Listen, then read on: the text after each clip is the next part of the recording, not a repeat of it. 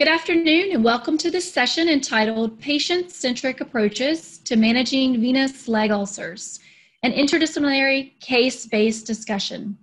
This presentation is supported by an educational grant from 3M Healthcare Medical Solutions Division.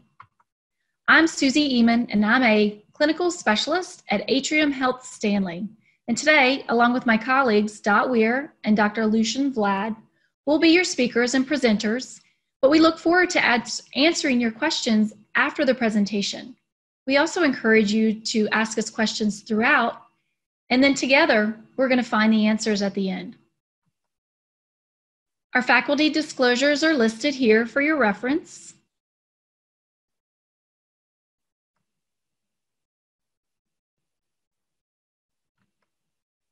As well as the learning objectives. In short, our goal today is to stimulate a discussion about the utilization of compression and mechanically powered negative pressure wound therapy in order to optimize wound healing.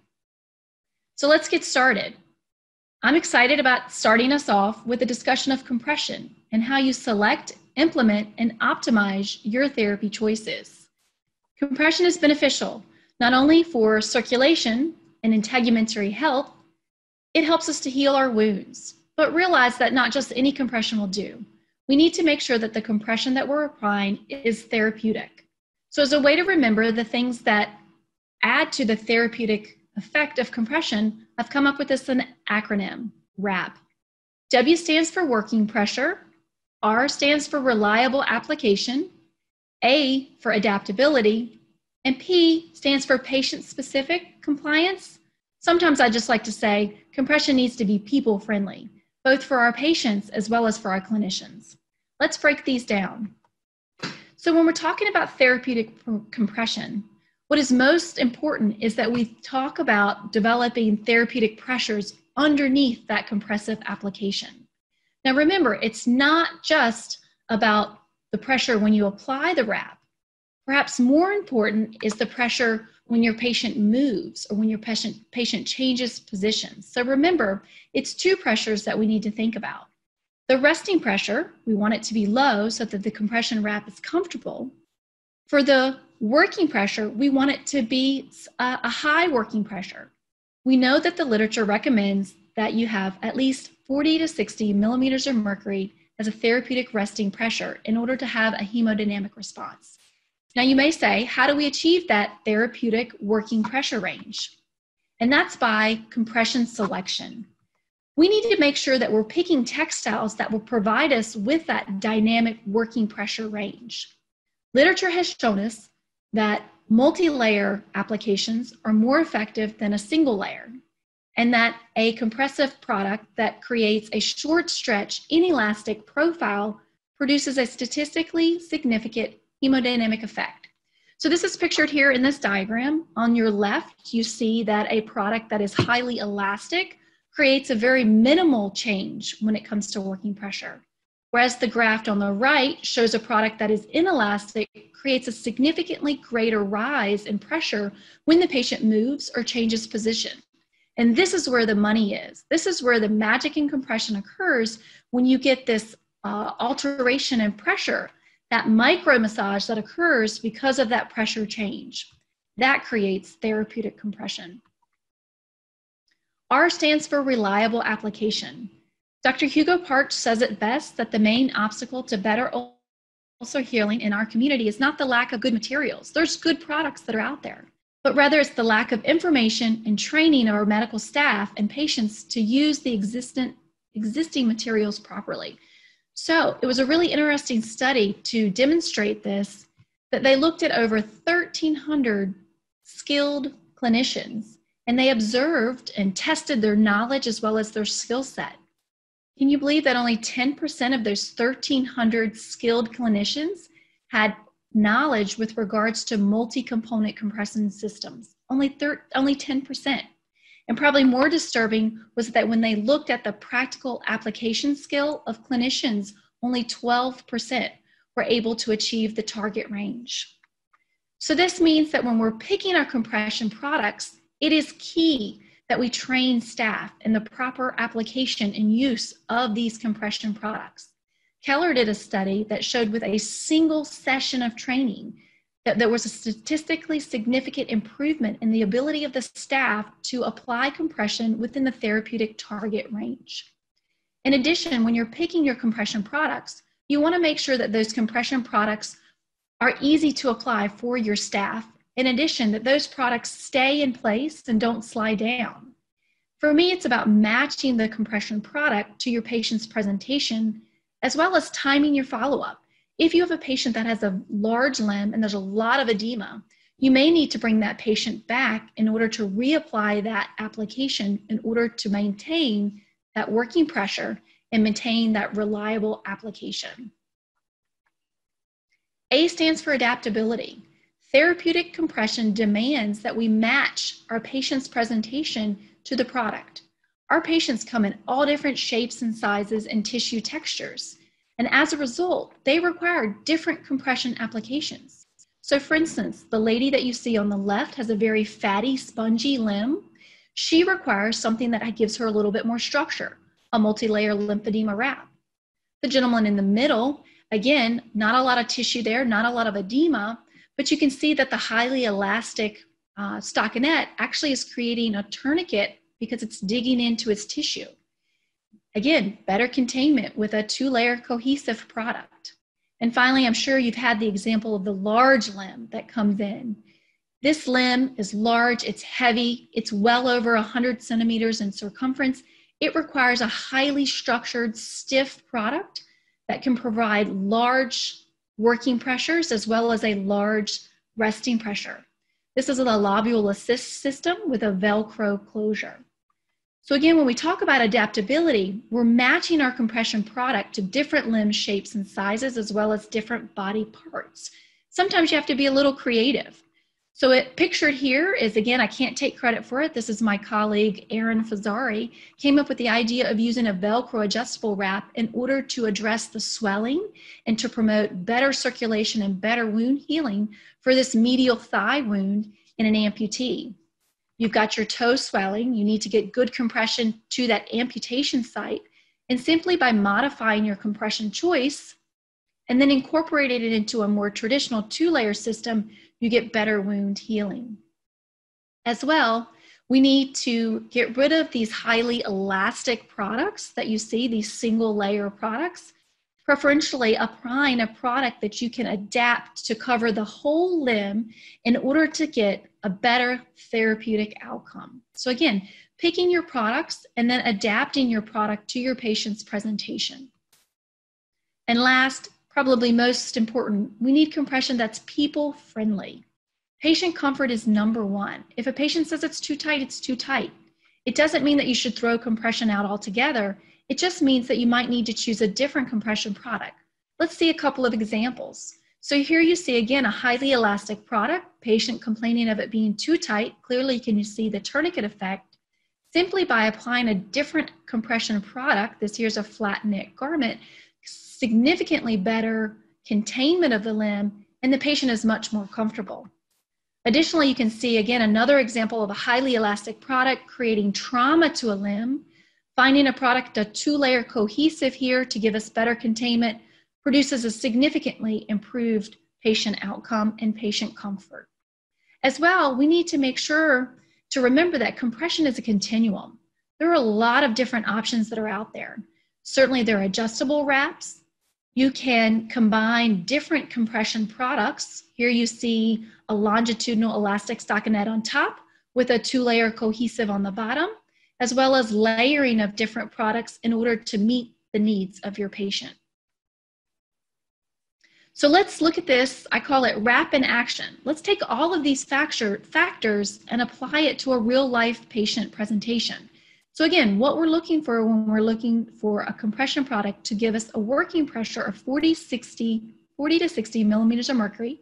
That product should be stiff with a low resting pressure so that it's comfortable to the patient, but a high working.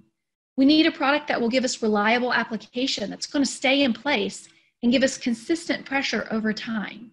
It needs to be adaptable because you can see even before we describe the patient, she has full leg issues. We need to find a product that can actually cover the entire area.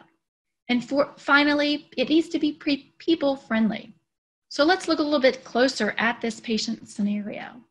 So again, if we look a little closer at the limb, this is the lady who presented at the middle of January with a chronic presentation of on and off cellulitis, weeping stasis dermatitis on her lower leg, but also on her upper leg.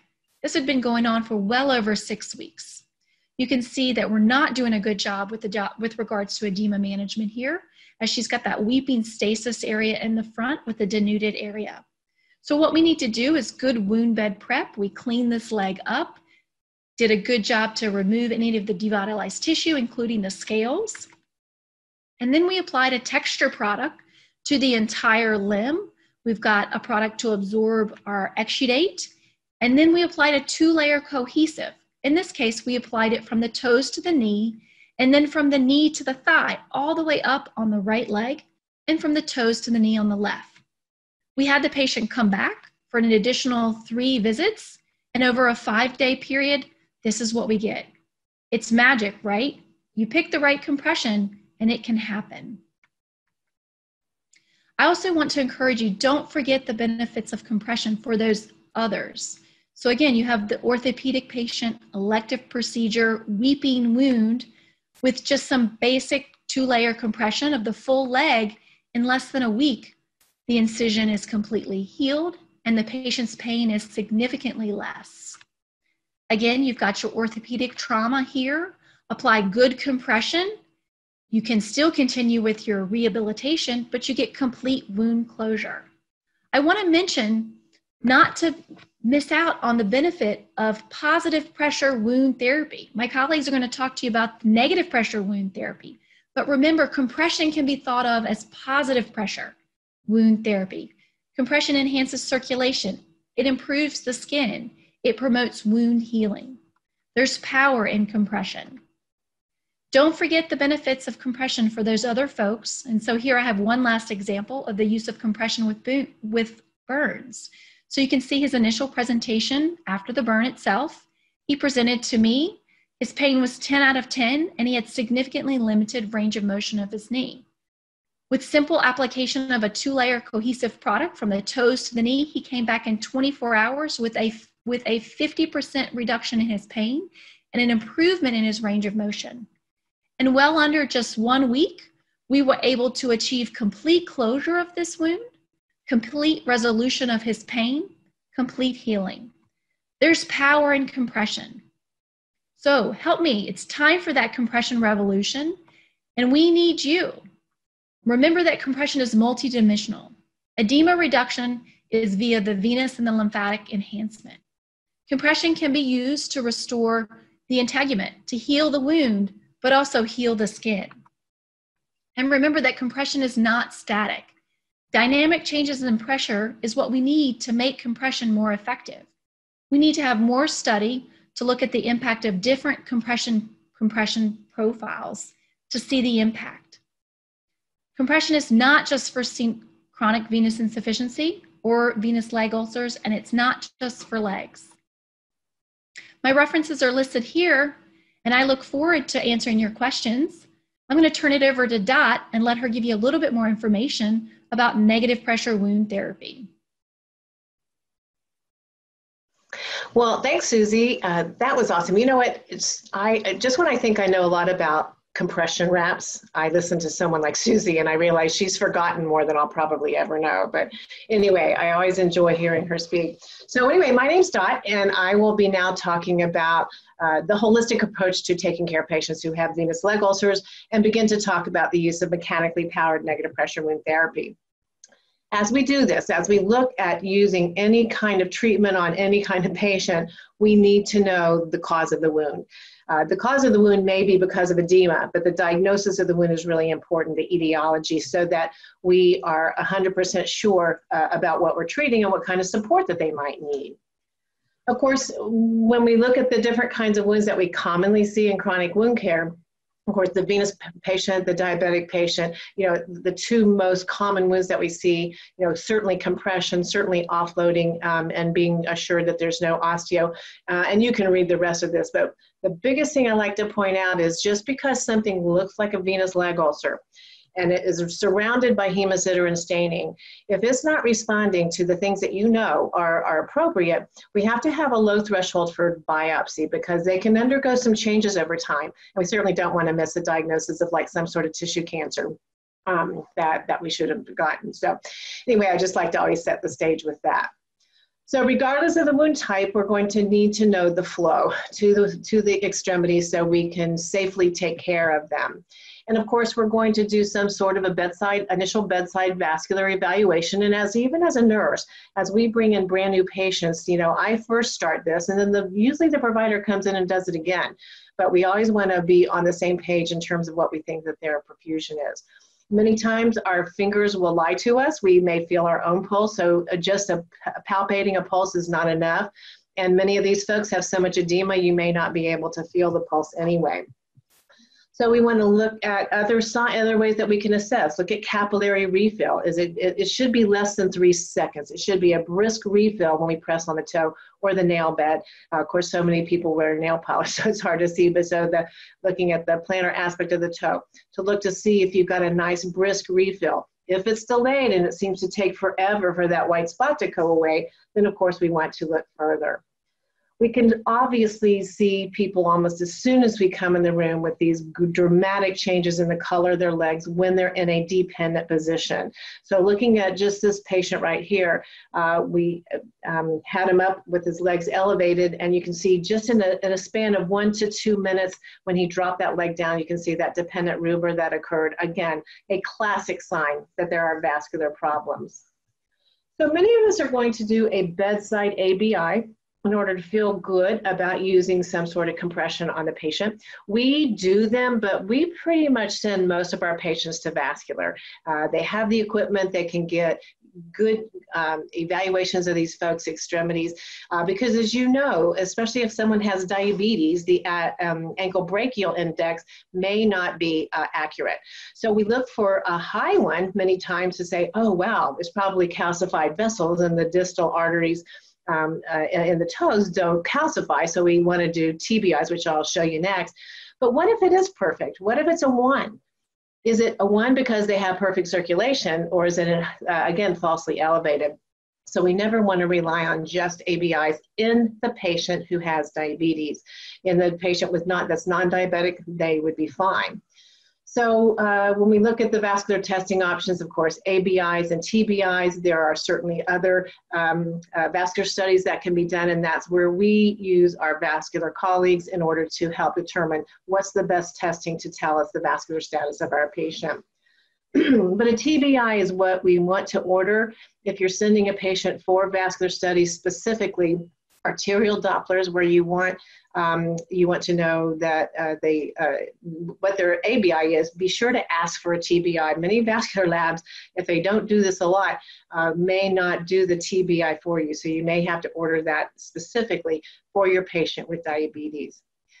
Then we're going to see the telltale signs on patients' legs that have venous disease. I picked the 2 pictures of the deepest, darkest hemosiderin staining that I could find because of the dilation of the capillaries and the seepage of fluid and blood components out into the tissues. They almost get like a tattoo. And so many patients say, you know, when is this going to go away? And unfortunately, we have to tell them it probably won't. There are laser treatments, believe it or not, that could be done if it's a big issue for someone, but most of them, it's a life sentence. But again, a classic example of what we may see with a patient with advanced venous disease. Lipodermatosclerosis is that progressive replacement of the skin and the subcutaneous tissue by the fibrous tissue. And it's what gives these folks that really narrow ankle and the very large calf, sort of the inverted champagne bottle look. And when it's first happening, it can be quite painful. They may have some erythema, red hot tender leg, and many times it's going to be mistaken for some sort of cellulitis.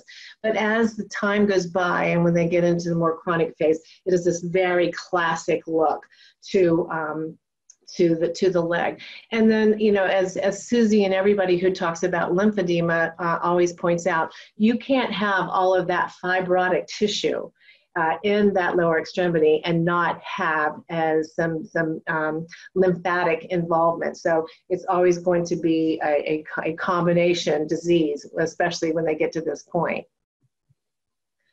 So the other thing that we deal with so much in taking care of patients with venous disease are those patients that have the eczema, or what is commonly called stasis dermatitis.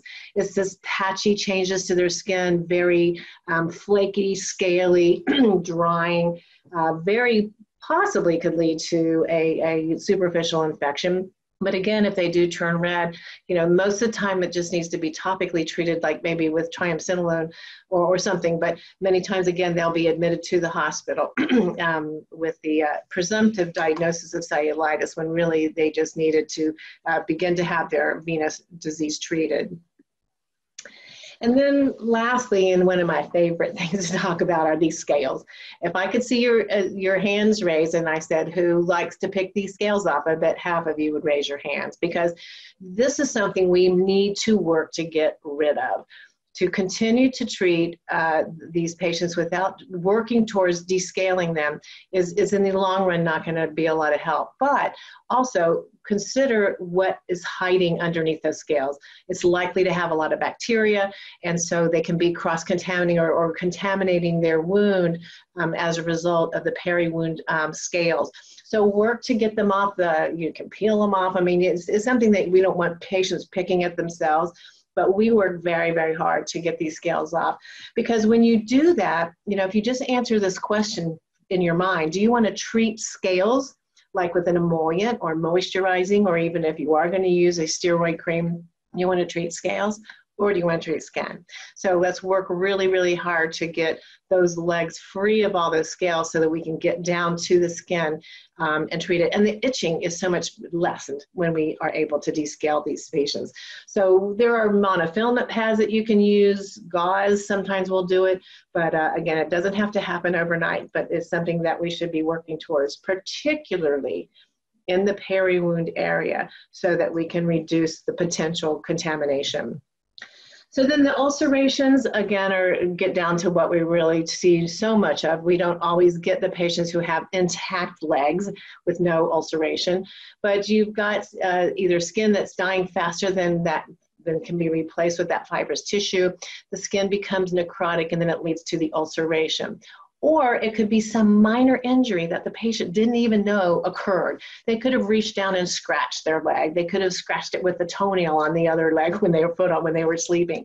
But also we see a lot of things that are the result of minor injuries. Falling, golf carts. I used to practice in Florida, so we saw a fair number of people that got injured from playing golf. Dog chains, dishwasher doors are a common one.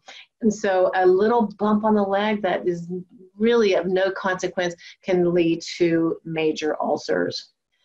So when we look at treating these folks, we know what the requirements are for wound healing. We need to get them clean. I'm going to talk a little bit more about that. We need to manage their bioburden. We need to balance the moisture, and we're going to, want to make sure we get the edema down, and then manage to any inflammation that they have. So normal wound healing, these are the things that we always address as we address any kind of wound. But wound bed preparation is a critical piece of what we do. And Louis Pasteur said, chance favors the prepared mind. And so I took a little creative liberty with this, and I say, chance favors the prepared wound. And it's cleansing the wound, getting good debridement done, and bacterial control is how we're going to get these patients on the right kind of trajectory. The wound bed preparation is just restoring the balance. It helps us, gives us a platform to organize our medical procedures so we get them to the right point. The ultimate aim, of course, is to have good granulation tissue. In order to get to that, we're going to have a wound that's clean and free of necrotic tissue.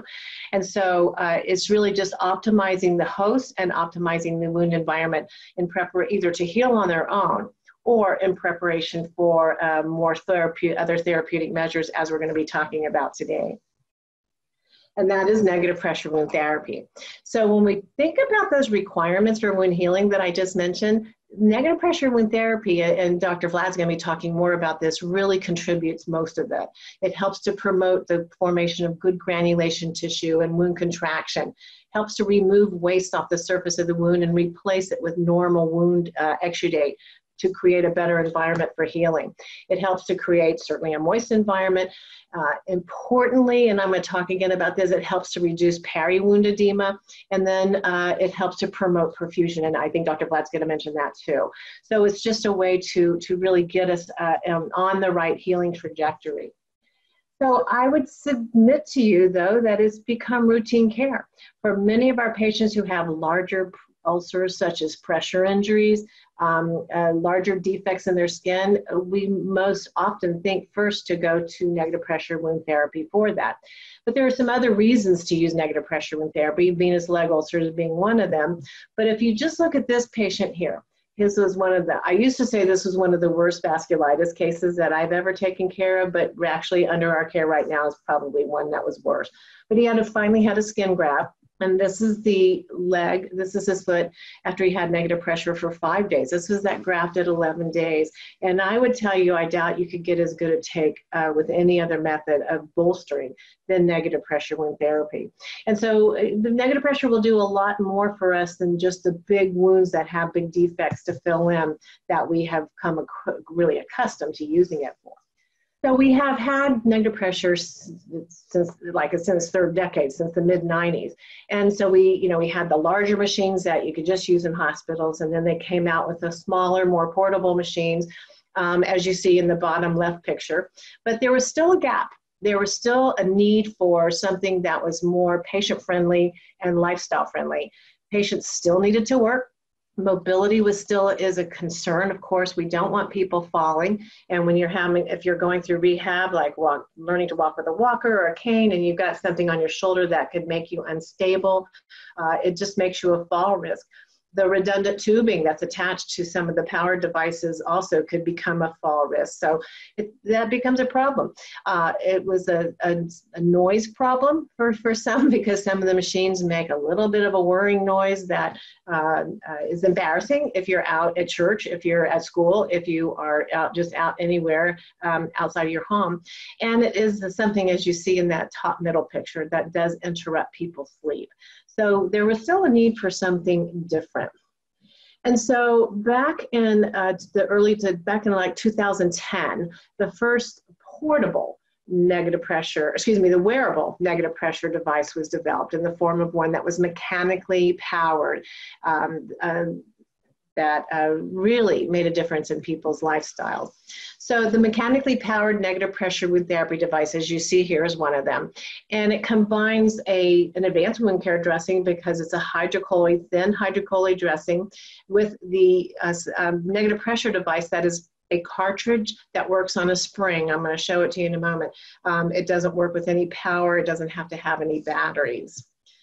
So one of the things that when we talk about venous disease is that we have to get rid of edema. And of course, we work to getting rid of edema with compression. But one of the things I personally feel about negative pressure in general, but certainly when we're talking in an ambulatory population, the mechanically powered one is perfect for this, is that it removes local edema so that you enhance the healing that can take place as you also compress the leg. So this is just a cartoony kind of picture that I made. So when you have normal tissue, the capillaries feeding those tissues are pretty close together. And so the distance diffusion, the distance that oxygen has to travel is at a minimum. So perfusion is going to be good. When you have tissues that are full of fluid, then those vessels, those little capillaries are spread out. The distance that the oxygen has to transport in order to get to the tissues is going to be greater. And so anytime you have increased volume, the density of the vessels is going to be less, and you're going to not have as good a perfusion. So getting rid of certainly leg edema, but also local tissue edema right around the wound is a big benefit. So this is what this particular mechanically powered device looks like. It works on a constant force spring. You can't see it, it's up here in this housing here, but it's coiled springs, metal springs, that work like a plunger on a syringe. And once it is activated using a key that comes with it, then it begins to just pull a little bit of gentle force on the foam interface that's in the wound, and it creates the negative pressure in that manner. And so there is no alarm, there's no noise, and so the only thing that you can see is a visual indicator of a red line that will show at the end of the cartridge, and that's what we have to teach our patients in terms of using it. So you've seen this picture before. So this is the hydrocolloid dressing. It's very thin. It has a centimeter grid on it. It comes in several sizes, but you can cut them down. You just want at least 2 centimeters around past the edge of the foam. The tubing is great because you can cut it to fit so that it is not loose and hanging and potentially a fall risk. And then there's a little valve that attaches to the cartridge that prevents the exudate from refluxing out of the cartridge and back up the tubing. So it's very lightweight. It's 1.1 kilogram. I mean, you can barely feel it when it has no fluid in it, and then even when it's full, it's not very heavy. There is 125 millimeters of mercury that is being exerted with those coiled springs, and they do also come with 100 as well as 75, but we just generally stock the 125. We have never really felt the need for the lower ones. It comes in a 60 milliliter cartridge as well as a 150. And we've had a few patients lately that the 150 came in very handy. So it is only continuous. You can't do any kind of intermittent therapy with this, and there again, there is no alarm, so they have to keep an eye out for that red line. But what's nice about it is there is no power, so it's kept in place with a strap. And what I do is I give people 2 straps because it's a totally closed system, and so they can walk right into the shower with the strap on, and then take their shower and then take off the wet strap and put a dry one on. So it really enhances their quality of life because people want to shower. And they don't have to take it apart. The only time they have to take that apart is that they're going into a hyperbarics chamber, because even though it's waterproof, it is not hyperbarics proof. It has a lubricant and a metal coil. So you have to take all the plastics off and then reconnect it after they get out. And the other thing that comes with it, or you can purchase with it, is a secure ring that and you can see how it goes on here, that eliminates any wrinkles. This is a hydrocolloid dressing, so it's not like the drape that we're used to where we can seal it up easily with another piece of drape. And so on a curved area, you may get some wrinkles. And so as long as you're using the secure ring, then you can, and as long as you're nice and smooth right inside here, then none of these wrinkles make a difference. They're not going to come into play at all and interfere with the adhesion. So a couple years ago, this was published in 2019, I think they met in 2018, a panel of experts that had a lot of experience with mechanically powered negative pressure got together. And I would suggest looking this up to see what their recommendations are. But they talked all around the whole thing. They talked about the coding guidelines. It is covered in outpatient wound care centers as well as in home care. And there are some rules there, so you can find out about that. They have lots of recommendations about picking the patient, picking the wound, how to train the patient. Anyway, it's a very comprehensive and good document to have if you're going to use this therapy to help guide our practice, plus to educate your staff. So one of the things that they looked at the patient characteristics. So for disposable, or those people who are mobile, including wheelchair bound, but someone that you don't want to have to worry about the power system hanging on the chair or hanging on their shoulder or being in their lap or falling out of that chair, people who are in rehab, people who are walking, people who work. There's many people, it's hidden underneath your clothing. You can't see it, you can't hear it, so people can continue to go to work. Someone who's been in the power system, but their exudate has become less, their wounds has become smaller, then they're a good candidate. Someone who's power impaired, someone who's homeless, who have limited access to electricity. If there's a power outage, then this is something that someone could be transitioned into until the power came back on. But mostly it's just from a quality of life standpoint, someone who wants to socialize and be without an external device hanging on their shoulder.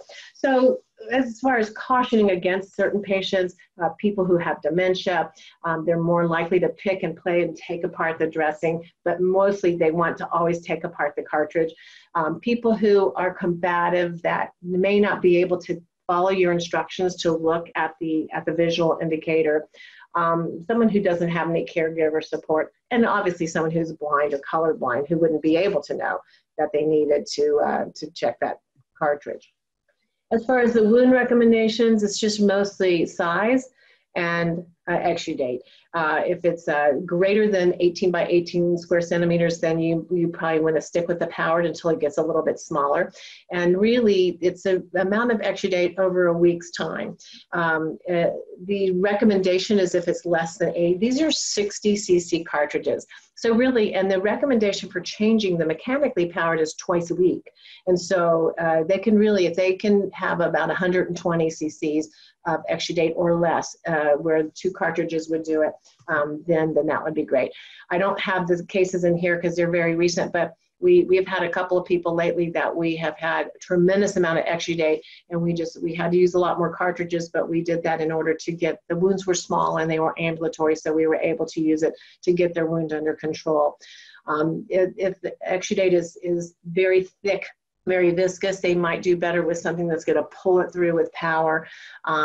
Something that's a little bit more routine in terms of infection or pathology, and then a place where it can be offloaded, because the port for this is right at the dressing. Now there is a bridge dressing, so you can use it on the bottom of somebody's foot, but the port, if you don't have the bridge dressing, the port may come into play because it's right in the center of the dressing.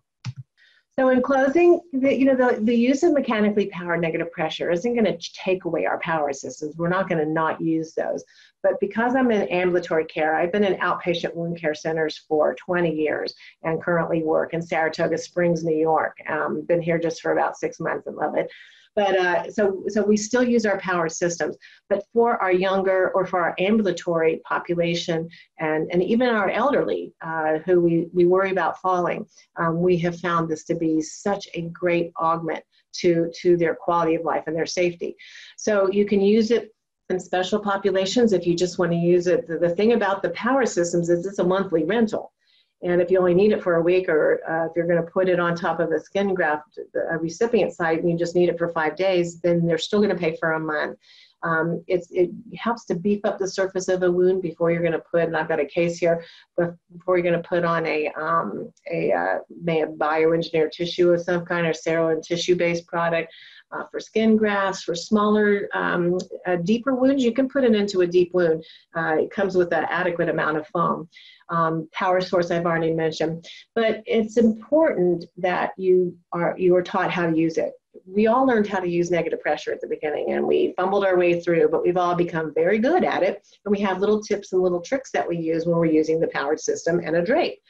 With this one, you're going to want to be coached and have a little experience with it. Once you do, your creativity comes right out again, and you can you'll be fine with it, and you'll find yourself doing really interesting little things with it in order to put it into smaller, harder to reach areas.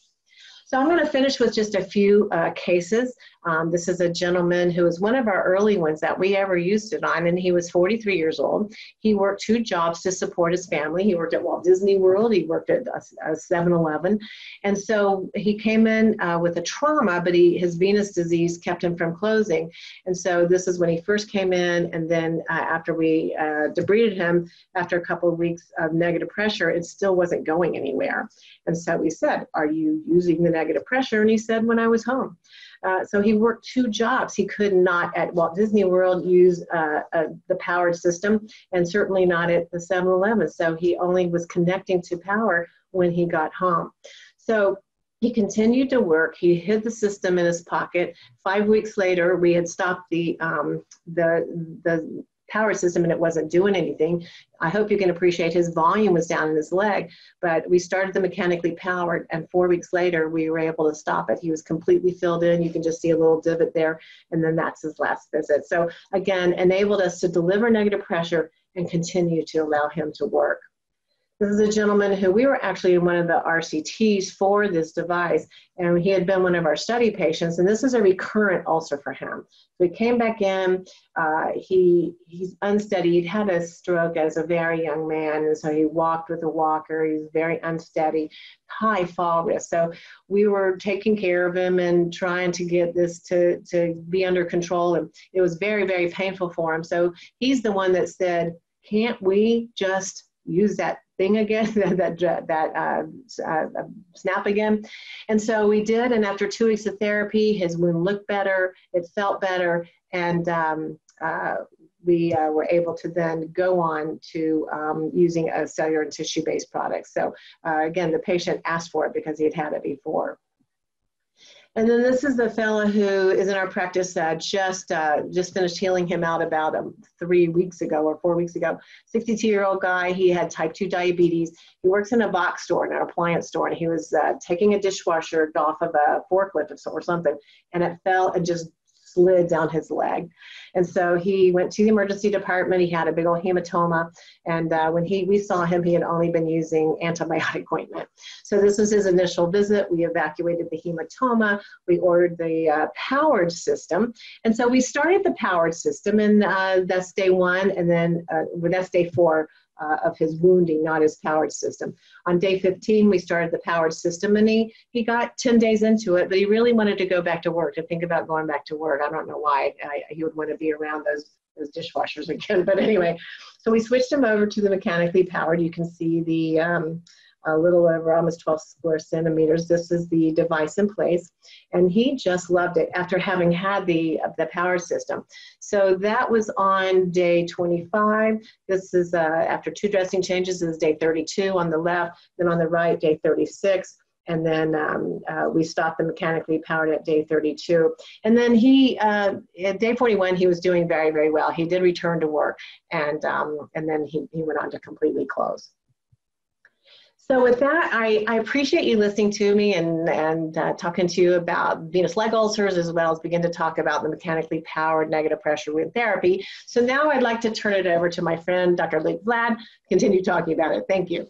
Hello, friends and colleagues. Thank you so much, Dot. Thank you, Susie. It's been a great presentation so far. I'm Dr. Vlad. It's such an honor for me to present along Dot and Susie. I'm a family medicine trained physician. I am part of faculty of plastic surgery department at Wake Forest. I'm very proud to be in the same department with the inventors of the wound vac, Dr. Argenta and Dr. Mari Kwa. I'm actually bringing here one of the old slides that I have borrowed from my department colleagues, which shows the effects of the wound vac here. What are we trying to bring to our patients? We know what we're pursuing is promotion of granulation tissue, improve vascularity, recruitment of the tissue, and decreasing of bacterial count. Very important to decrease edema, especially for venous leg ulcer patients. When we use the wound vac on burn wounds, we inhibit the progression of this wound to extend into especially the peri-wound damage.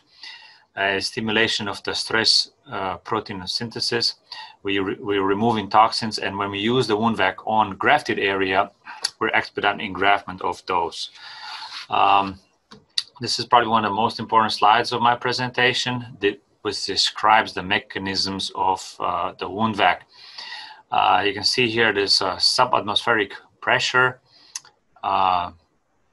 What is that? That's actually one of the original terms that we were trying to implement for this therapy when it was brought to market 20-some years back. Because think about negative pressure, it doesn't exist. So, however, the terms of negative pressure wound therapy stuck, and that's what this is going to call. But that's what this is going to be named. But all of these words on these slides have been thoroughly and detailed, studied. Improvement of the blood flow, edema controlled, mechanical tissue stimulation at the macro level, at the micro level, removal of the fluid and mediators, and a decreased bacteria. The original paper that presented some of these mechanism of actions was published in 1997, and we take these things for granted nowadays. See, this is where we actually have established the parameters. At negative 125 millimeters of mercury, we have best improvement, increase of the blood flow in the tissue. This goes any lower, don't have much of an effect. It goes higher, and about 400 millimeters of mercury actually causes a sensation of blood flow into that tissue. So after the original publication, there was literally an explosion, and this therapy was embraced, and everybody who deals with wound care is familiar with this therapy. The technology has evolved, so from archaic and large size machines, it has gotten subsequently smaller so that it's better accepted by the patients, and it's got different form factors to be more friendly, and it's gotten smarter. We have some evolution of machines into the installation therapy. This is larger for inpatient use, and we have specialized machine for incision management. There's other companies that are bringing this product to the market, but what we're here to talk about today is the SNAP device, which is the first and the only one I'm aware of mechanical negative pressure wound therapy device, and it is the most patient-friendly device so far. Going back to the mechanics of the VAC system, think about a prescription for a wound vac. What you put on the surface of the wound determines which of the mechanism of actions it involves. So we're thinking that the most important mechanism of action is the microdeformation, that the cell polyurethane foam with a pore diameter of 400 to 600 microns, the interaction between this and the tissue is exerting most of the effects. We're cutting the foam to fit the wound, and we're sealing it with an adhesive drape, and then we apply the pressure that has been previously studied. These microdeformation, which is I think the most important mechanism of action, has been beautifully illustrated in this paper published in 2004, where this mathematical model has been confirmed with histological sections of tissue that was treated with granifoam, where we can see the strut imprints, and we see improved undulation and vascularity compared to tissue that's not treated with negative pressure wound therapy. The cell stretch and the deformations, the tension forms applies on the microfilaments in the tissue change protein cellular expressions and exerts the effects that we see in the wound healing. There's a debate about which mechanism of actions, but 15 years later, a paper that looks into the mechanism of negative pressure wound therapy reaches the same conclusion. The microdeformation is one of the most important mechanism of actions. So when I have heard about the SNAP as a therapy device, my first question is, what about the foam? How is this foam, the blue foam that we see in the SNAP device, compared to the granifoam that we are familiar, that we know? So we see the parameters, the density, pore size, tensile strength, airflow, they're all the same. Minor difference in the foam compression force, 0.3 pounds per square inch, and this is an interval. So my conclusion is that the two foams are basically the same. Think again, I'm bringing this slide once again to your attention, because based on what you put on the surface of the wound, it determines which of these mechanism of actions kicks in. So for example, if you don't have a sponge, you're probably not going to have the micro mechanical stimulation. You will still have removal of the fluid, the mediators, you still have edema control, you still have decreased bacteria, but you may not have some of these other effects, which some wounds, they may be okay, but just think about when you actively prescribe this system. So I'd like to examine a couple of trials that back up the therapy. And this randomized controlled trial that was published in 2012, we have patient randomized to the SNAP versus the VAC system, 59 patients versus 56 patients. And they were followed for wound size reductions at 4, 8, 12, 16 weeks. and we have found out that the SNAP system was not significantly different. So this basically confirms that we're getting the same therapy to the patients, we're getting the same effects. We have much better quality of data. Patients tolerated the SNAP device a lot easier while we were obtaining the same effects. A huge benefit was for the providers as well. The shorter dressing application times, easier to use. The one drawback to this study is the spider randomization. The wounds in the SNAP arm were smaller than the one in the VAC arm, which it's interesting. That's how it's supposed to be in the reality as well. You treat the smaller ones with the SNAP system and the bigger ones with the SNAP. But this is a powerful study that shows we're delivering the same therapy. Kaplan-Meier curve showed that basically the lines are identical and we don't see a separation between, so we have the same effects.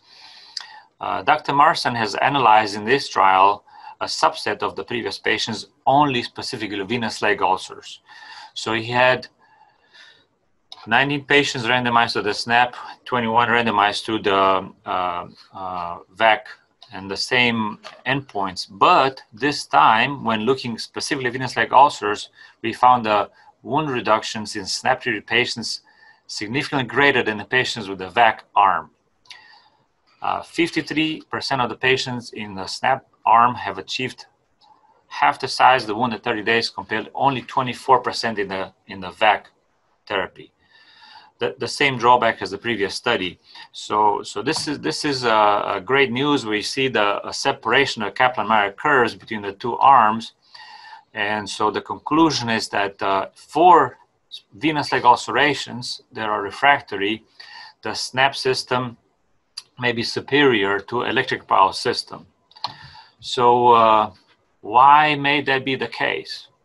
We know that venous stasis, one of the things that associate with that is decreased mobility. A patient that has a smaller system compared to the electrical system has much better mobility. So he's able to ambulate, walk around. He's not tied up like he's on a leash. That's what usually happens with the patient on an electrical system. They literally like on a leash. That was possible one of the side effects, one of the effects that led to this improvement in the SNAP arm compared to the electrical system. The trial was conducted with gauze versus sponge.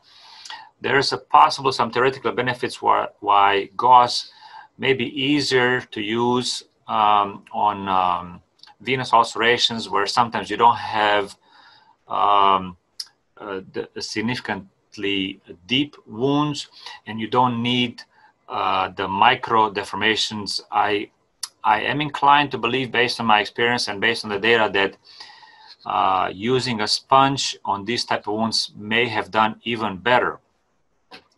And another possible explanation of why the SNAP patients did better is the size of the SNAP system does allow compression.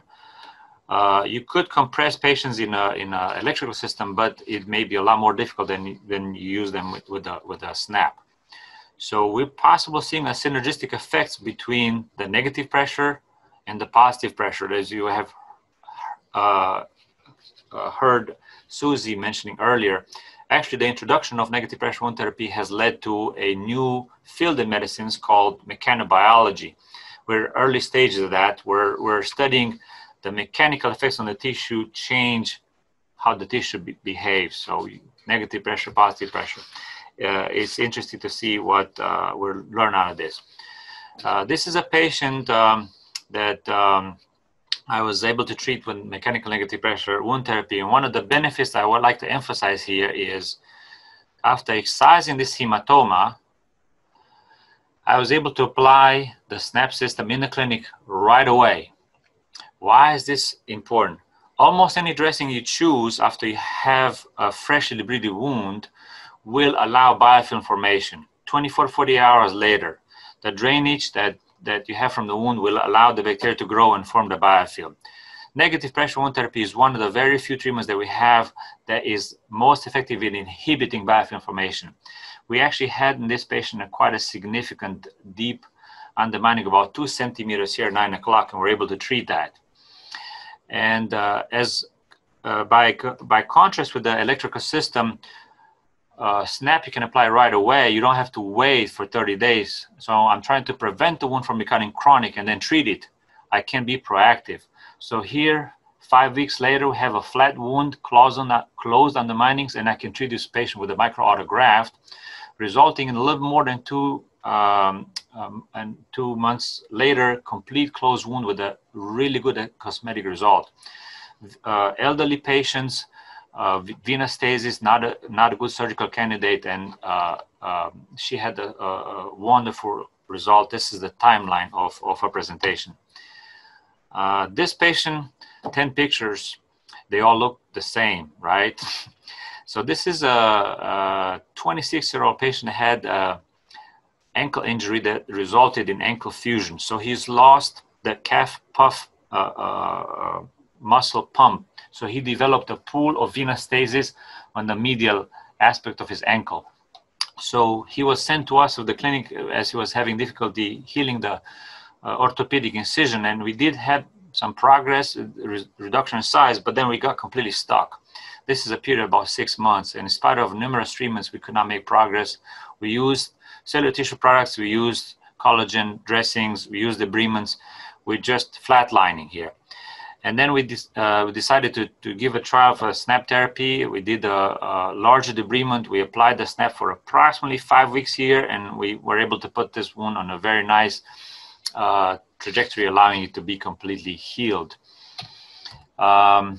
This is a very interesting slide that I'd like to share with you, kind of circling back to Susie's presentation at the beginning of the hour, where we have this patient. We're following him in the clinic for a venous leg ulcer, and also associated with pyoderma.